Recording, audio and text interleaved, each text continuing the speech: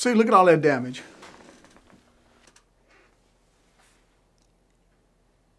Shit, Castillo, he really did a number on your car. Yeah, the report from Frisco said it was the other driver's fault. But Frankie shouldn't have been out there that late. He shouldn't have been out there that far. Yeah, you're just happy he's all right. Yeah, sure. See the front wheel missing? Somehow he ended up in the back of a pickup truck that hit him. Finally had to pick up Frankie about 2 in the morning. I get home, baby decides to cry the rest of the night. So how you gonna punish Frankie? I don't know what I'm gonna do with that boy. He's always getting some shit and expects me to get him out of it. I'll blame his mom.